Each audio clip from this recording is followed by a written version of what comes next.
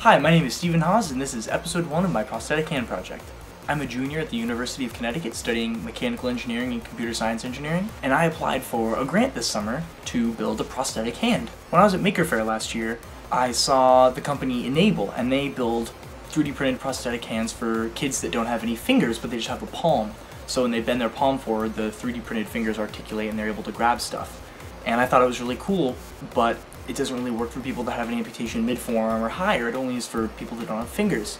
So I was wondering if maybe there was a way I could do this. I did a little bit of research, found out about the grant university offers called the IDEA Grant, applied, got it, and this summer I'm using money UConn's giving me to build a prosthetic hand. So this is the first episode of a series of episodes where I develop the hand, show you guys how I'm building it, what my thought process is, how I'm designing the whole thing, and in the end have a finished product. So in this episode I'm going to show you how I built this. Version 1 of the Atlas hand.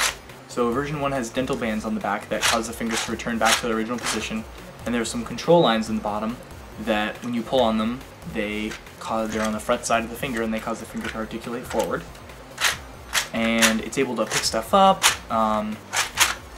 It's pretty versatile. It doesn't do nearly what I want it to, and this is not at all the final version. This is a very quick and dirty prototype that I made just to figure out how I want to build it. But I'm going to show you guys how I built it.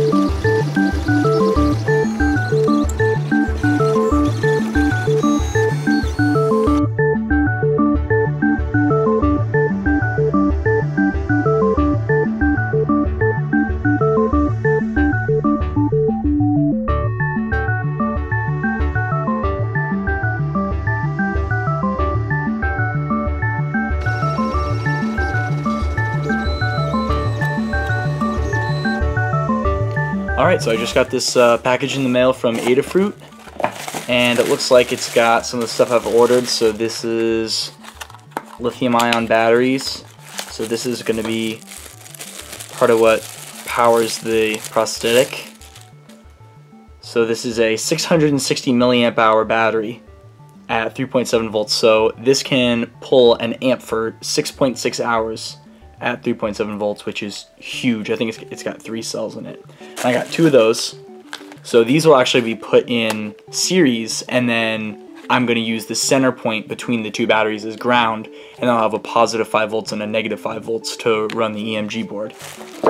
These are power boosts, and these, what I'm going to use these for is stepping the 3.7 volts of the batteries up to 5 volts so that I can use it to power the Arduino and run the servo.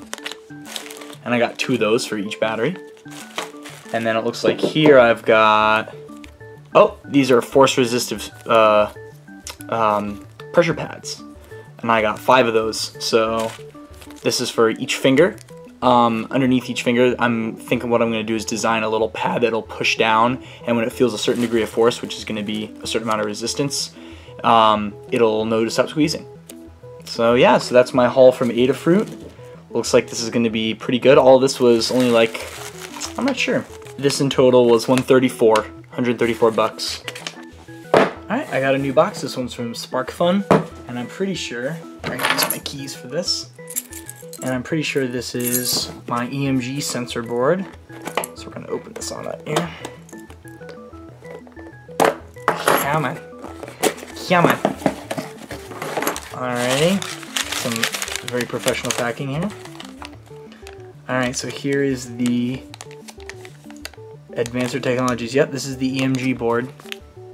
So this is what's going to sense the signals in the muscle that'll control it. That's awesome. That's really tiny. That was a lot smaller than I was expecting. And then here's the cable this plugs into the board, and then on the end of these 3 sensors go to these biomedical tags, and then these have a little sticky adhesive on one end, and then those go together, and then that goes on the spots in your arm. Cool, so this is what's going to power the whole thing. It's going to be the whole control system.